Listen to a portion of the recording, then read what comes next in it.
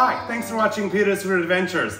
And today I'm going to be making Tomahawk Steak. It's basically a ribeye steak that is still attached to the rib. It is one of the pricier cuts of meat, but because it's cut so thick, you'll find it extra juicy. Now you want to make sure you cook it right and you don't want to overcook it. And to get the temperature right, you want to make sure you're using temperature probes. Now my favorite part about the tomahawk is it's basically a giant Flintstone steak.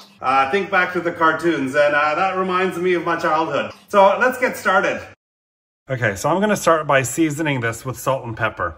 So you need to be pretty generous with the salt. You need at least a teaspoon and a half per side. This is a fairly large one, and you don't need to worry about anything other than salt and pepper.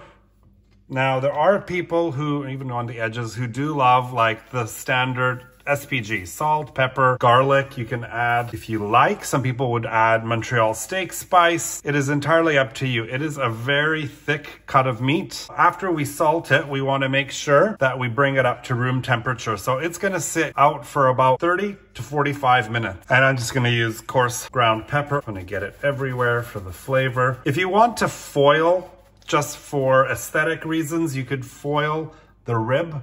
And when you serve it, it kind of looks nicer. And now we're just gonna bring it up to room temperature while I get the barbecue ready.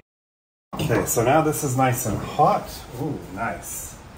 And we're ready to sear the meat.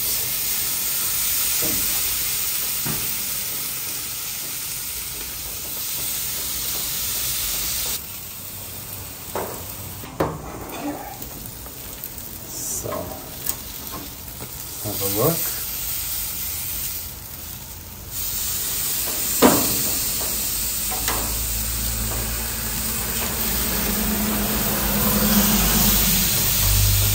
Oh, beautiful.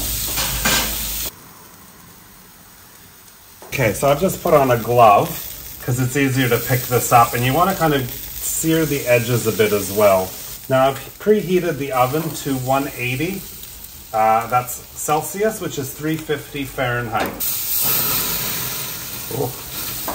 So now I'm just going to place these on a wire rack on a tray, ready to go into the oven to complete the cooking. Okay, so this is the most important part. I've got two meat thermometers and I'm going to insert them, but we don't want to touch the bone. So you just want to get it in just right in the center. And I'm going to cook this to 130 degrees to pull it out and give it resting time, which will bring it up to a medium rare.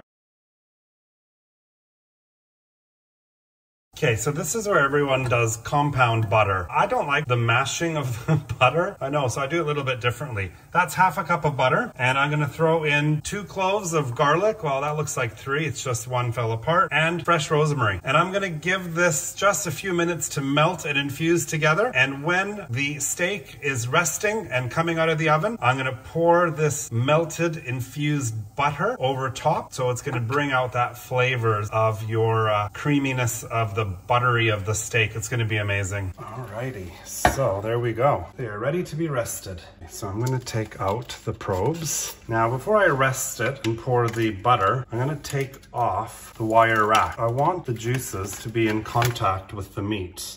Okay, so here's the butter we melted earlier, and I'm just pouring it over both of the tomahawk steaks. And now we're just going to cover with foil for 10 minutes. So now let's see how we went.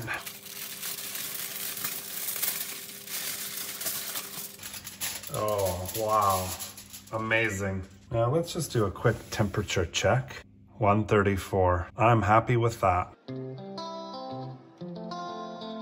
That is perfection. Served with roasted cherry tomatoes and broccolini that I threw in the air fryer, or broccoli would work. That's a great side as well. Don't forget the sauces. The moment of truth.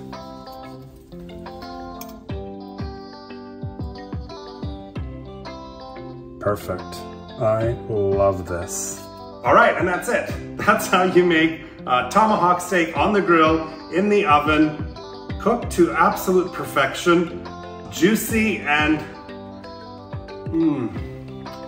this will be the best tomahawk steak you've ever had. Hit like, subscribe to my channel. Recipes on the website like always. We'll see you next time.